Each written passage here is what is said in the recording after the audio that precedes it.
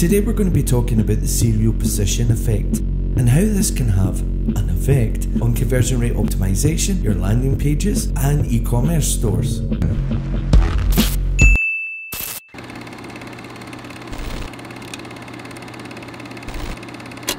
How you doing? I'm Chris McCarran, and today we're going to look at conversion rate optimization and specifically consumer psychology. So what is the serial position effect?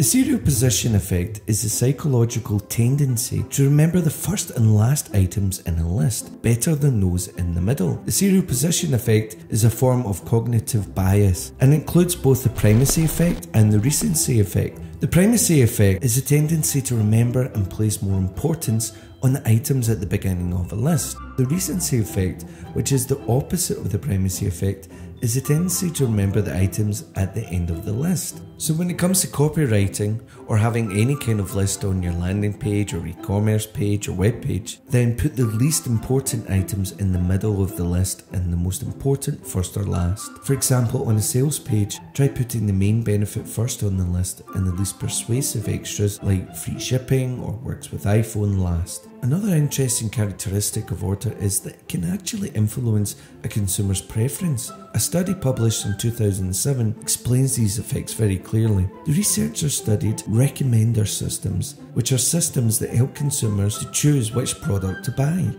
Subjects were shown randomized variations of tent orders. All the tents had different features, for example waterproofing, closures, etc. Yet consumers chose the first tent over the rest by a factor of 2.5x, no matter what the first tent was. If you've ever sent out an email newsletter, you know that the order matters. People click on the first and last links more, and the same applies to your landing pages.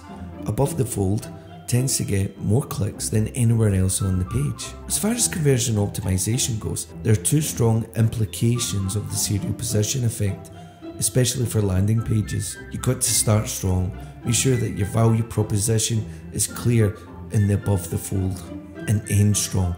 Repeat the call to action throughout and at the bottom of the page. So there we have it, the serial position effect. You know as much as I do. And don't forget to subscribe to the channel